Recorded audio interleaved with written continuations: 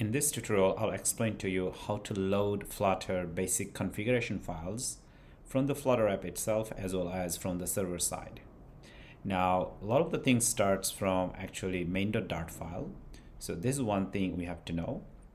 And in main.dart file, you should have your dependencies injected. Like, well, if you use Firebase, of course, you have to initialize your Firebase.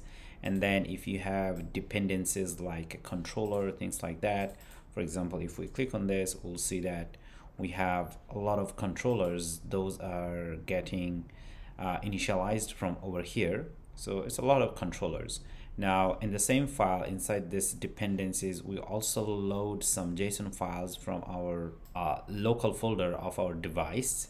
So we load them and save it in a map, and in that case, after that, we return the map. So yeah, main.dart is the entry point where you load configurations as well as load your dependencies and server-side files.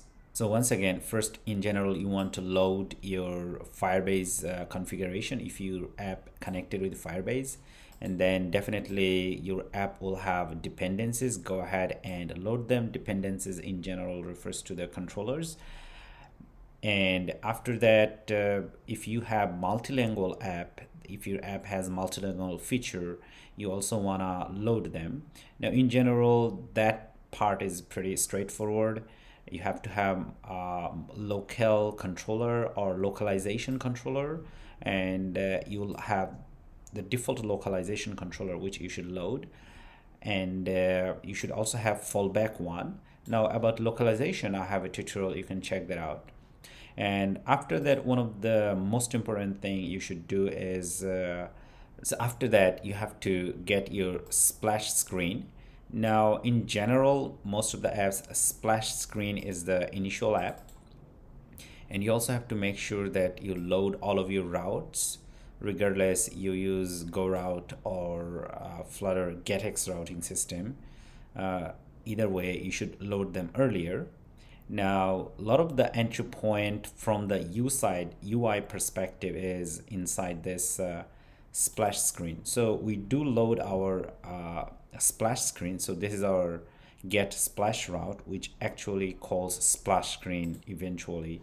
Now, you should make your splash screen, I would say, a stateful widget, because you could do a lot of fancy stuff, even though if you're going to use state management system, but it should be a stateful widget splash screen itself, because you will have this should have your init state method, and inside this init state, actually you can also do a lot of fancy stuff. One thing you could do inside this init state, you can check internet connection.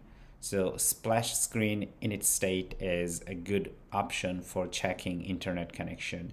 And after that, actually within this init state, you can call many different methods.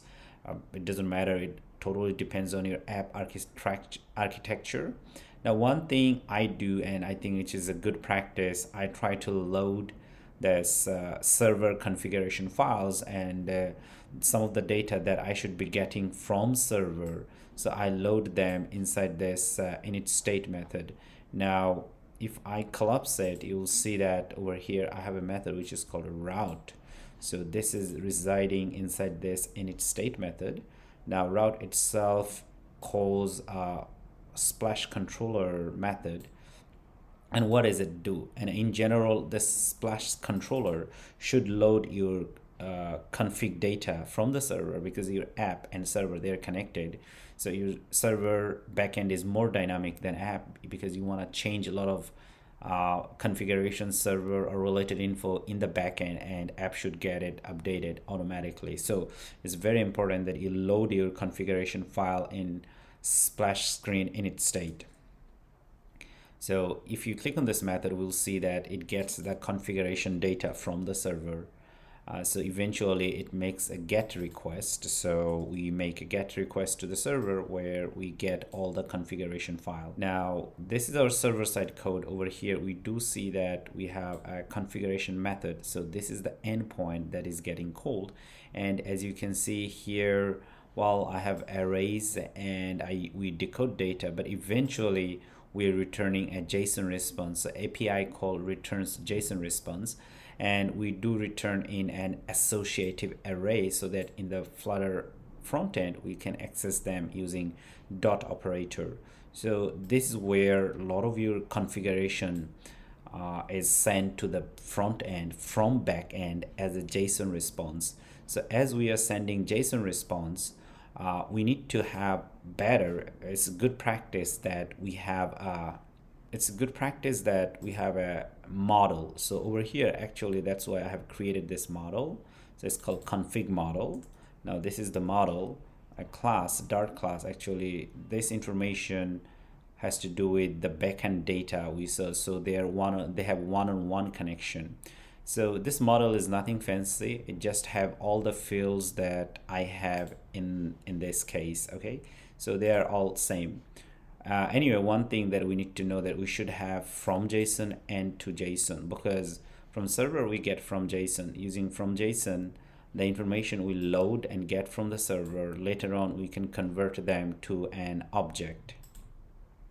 So as you can see, we create this GET request and we check for the status. If the status is correct, then we save it in a config model variable, which is this one. And actually we created a getter for this. So the first variable is this. So this is our getter. Now with this getter, the cool thing is that we can access them later in our app, any kind of configuration that we want to check inside app. So we check the status and return true as well as a config model object. So that should be another most important thing. Yeah, so this is a quick way to understand that how you should configure your app and the steps.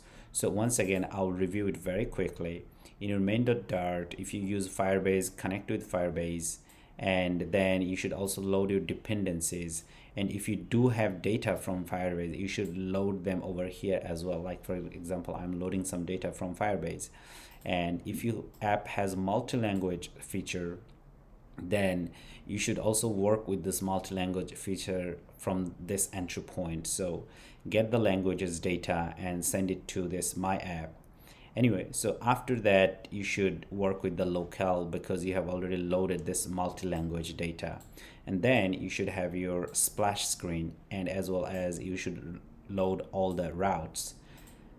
And inside splash screen you should go ahead and load the configuration data from the server and save it in a variable so that you'd be able to use that later whenever you need. Thank you so much.